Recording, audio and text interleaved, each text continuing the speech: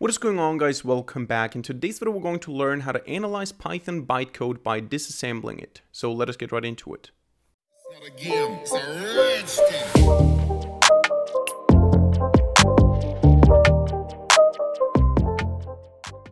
Alright, so this video today is going to be a little bit more technical, even though I'm not going to go into the details too much, but today we're going to learn how to disassemble Python code into bytecode, how to see what's happening behind the scenes if you're using CPython, which is the most commonly used Python implementation. So if you don't know whether you're using CPython or not, you're probably using CPython. It's the basic Python that you can download from python.org. And there is a core Python module called dis, so we can just import it by saying import dis, and this allows us to disassemble Python code. So let me give you a very simple example. Let's say we have a function that we call hello world, and this function just returns hello world. That's all it does. If we want to see what is happening in terms of Python bytecode, all we need to do is we need to print dis.dis, and then we need to pass the function. We don't call it, we just pass the object, and we can run this, and you can see what's happening here in the bytecode. It loads a constant hello world, and then it returns that value. That's all this function does. This is the Python bytecode that is being executed.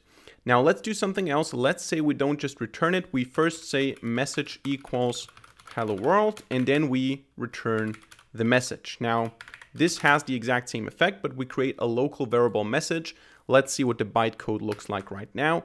And you can see that something changed. We have, again, we load the constant, but then what we do is we store this loaded constant into the message object or into the message variable. Then we load that message variable and we return it. So that's a difference here between just returning it directly or creating a variable first. Even though the effect is the same, the Python bytecode behind the scenes changes. And this is a very simple example. I have prepared a couple of those here. Let's look at adding a couple of values together. So let's say we have a function add, or let's call it add1. I'm going to add x and y, and this is going to return just x plus y. If we now print dis.dis add1, you can see exactly what is happening in terms of bytecode. We load one value, x, we load the next value, y, we perform a binary addition, and then we return the value. Quite simple.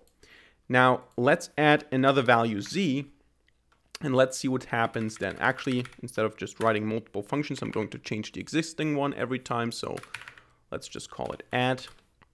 Now in Python, we say x plus y plus z, and what this means in bytecode is that first of all, we load x and we load y, then we perform an addition, then we load z and we perform another addition, and then we return the value. So we don't load x, y, z and perform an addition.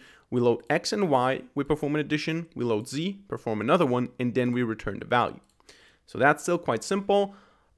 Let's look at something else. Now we're not going to go into the details of this one, but I just want to show you an interesting thing. If I create a list function here, list function 1, and I say that what we want to do here is we want to have results equals empty list for x in range 10. What I want to do is I want to say results dot append x, and I want to return the results. And then I'm going to have a second function, list function 2. And I want to say that I'm going to return here x for x in range 10, which basically accomplishes the same thing.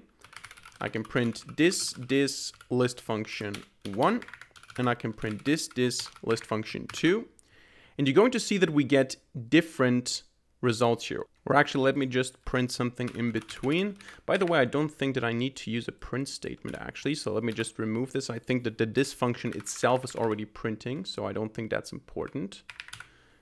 Code bytecode 2, there you go, and bytecode 1, so that we can see where they start and end.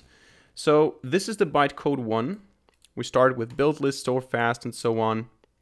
And this is bytecode 2. We load something. So you can just see it's different. Again, I don't want to go into the details on this one. It's quite complicated, but you can see that it's not the same. And it's also not the same if I actually use a variable. So even if I say results equals this list comprehension, then I return it. So it's not just a difference that I have a variable and I don't have a variable in the second one.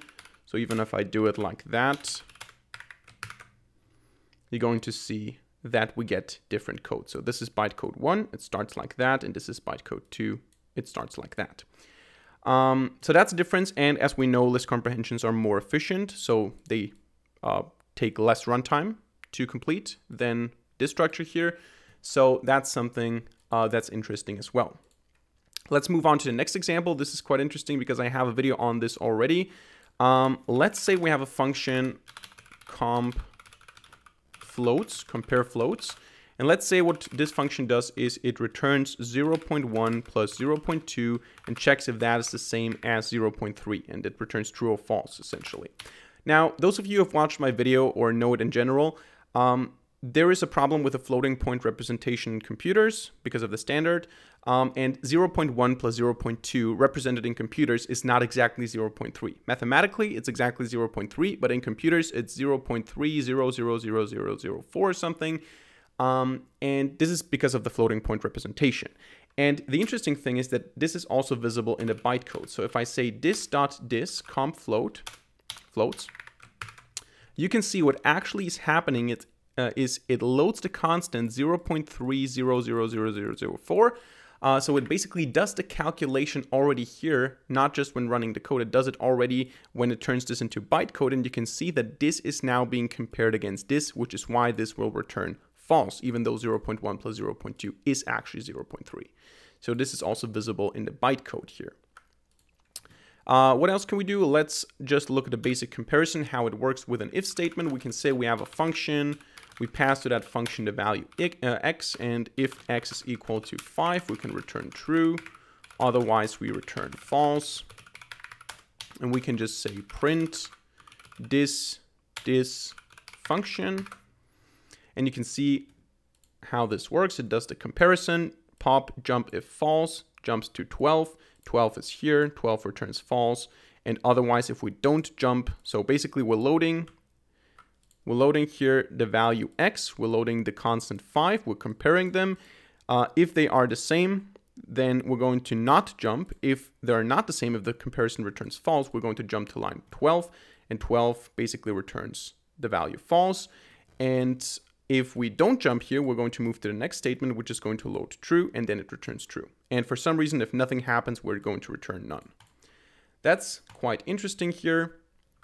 What else do we have here? One thing that you can also do is you can also disassemble a traceback. So you can open up the Python console or the idle. So you can just go to your start menu, type idle, and open the idle, or you can do it in your development environment. And here you can cause an error now. So you can say something like 10 divided by 0, which is going to cause a 0 division error. And now you can just say import dis.dis.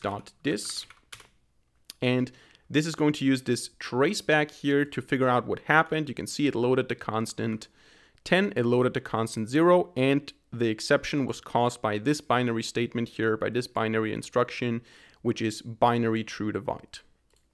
So you can see also what is happening exactly in the bytecode. You can also disassemble strings that contain Python code. So you can also say, instead of passing a function here, you can just say dis.dis, and you can say 10 divided by 0, for example. And this is going to disassemble that. Now, it's not disassembling the traceback, so you cannot see any arrow here because we didn't run that. It's just disassembling the statement itself. It didn't cause an exception. It didn't run the statement. It just translated this statement into bytecode. So this also works. And finally, for this video today, I want to show you why you might care about this at all outside of curiosity. So why should you even be interested in that? And this is an example I actually found from a YouTube video. I don't know exactly which one it was. There's a talk from a woman that talks about this, so I don't want to take credit for this example. But the example is quite simple. You have a loop that iterates over some values, and then you do something with the values. And the interesting thing is that the loop takes longer when it's outside of a function than when it's inside of a function. So if I do something like for x in range, and I used here for the example, how many zeros are that? 3, 4, 5, 6, 7. 7 zeros. 1, 2, 3, 4, 5, 6, 7. For x in range that, we're going to just say y equals x squared or something. So that is just what I want to do here. And I want to take that statement here, and I want to copy it into a function. So def my function is going to do the exact same thing. So that's literally the same thing. If anything, you would say, okay, because I'm creating a function, this might take longer. But the fact is that this executes faster than this. And we can see that this is the case by just importing time and saying that start is equal to time perf counter. And, oh, actually this stays the same. And we can say that end is equal to time perf counter. And then we can print end minus start. And then I can copy that here. I can do the same thing. And I can also print end minus start.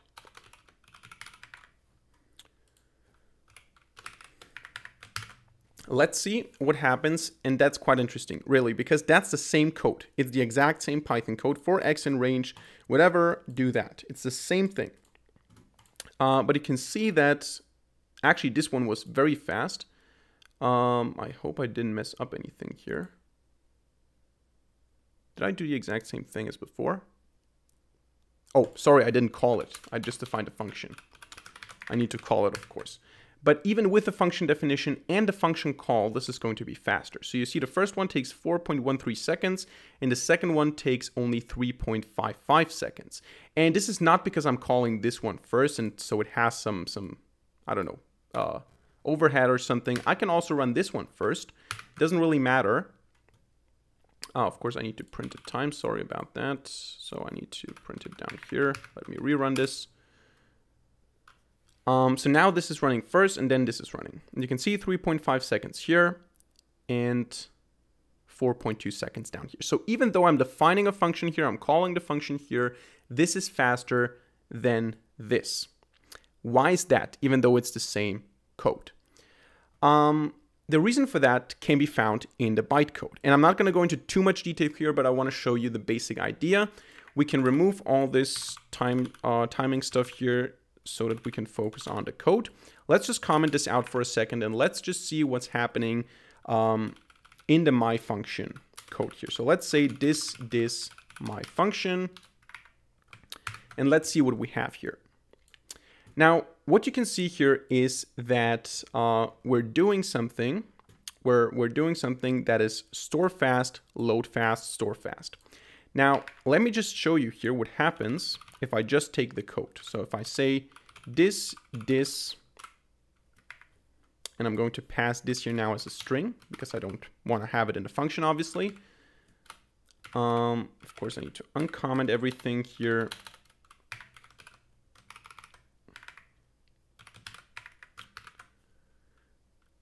And I don't want to actually run it, so let me comment this out as well, and maybe let's print here second. So you can see here that there's a difference. Here, when we store X, we use store fast. Here, when we store X, we use store name.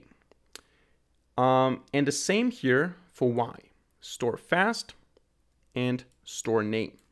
And the reason for that is you can also actually see that in the Python code when it's not in a string, but actually when it's actually visible as Python code. You can see that the Y here is highlighted in the normal color in white. You can see that this Y here is gray. And the difference here in store name and store fast, you can look it up in the Python documentation.